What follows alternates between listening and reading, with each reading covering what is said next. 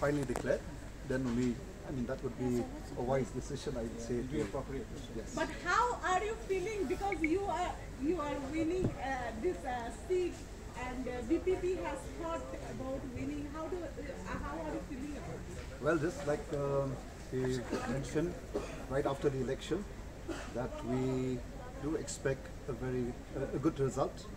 So I believe we just have to wait till the official result being declared. By when this official announcement is likely to be happening? Well, I hope within 1 hour or so. By 2:30. Yeah. Did you expect this much margin lead? It's a landslide victory for you. True, yes. I mean, this is, I would say that it's a vote for change. It is a vote against, the kind of politics that we've been having in our state for quite some time now.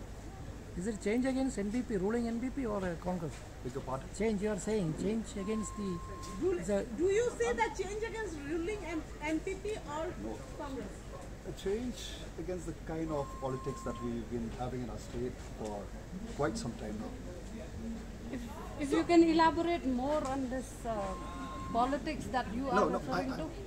Like I said, let's wait for that, the final declaration on the official announcement of the final results. Then only we would be, we would again talk to you.